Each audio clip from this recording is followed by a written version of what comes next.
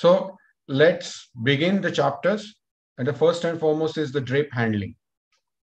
So it is very critical that the drapes that you open on the operating theater while using for the patient are properly folded so that it is easier to open later.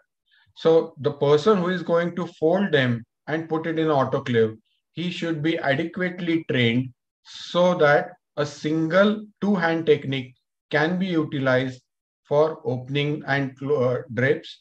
So the same thing that you are seeing in the PowerPoint, you will watch this in the video as well.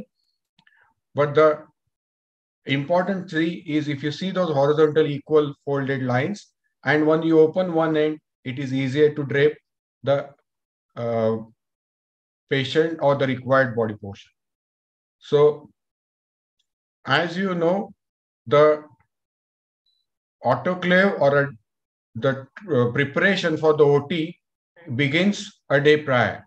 So that's the reason once you plan, make sure all your draping and equipment, everything is sterilized in a proper way so that your draping works and the instrument that you need for your OT, everything is planned for you to get executed on the table.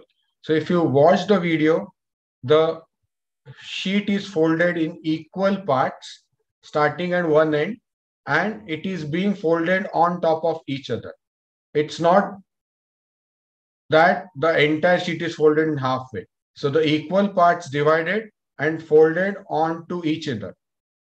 So that basically help us to undo it in the same way like opening a book.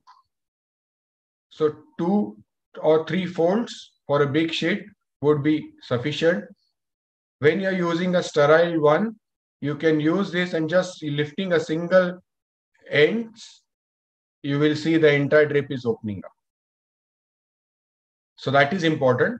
Now, similarly, as well as the drapes go, the trolleys are also important.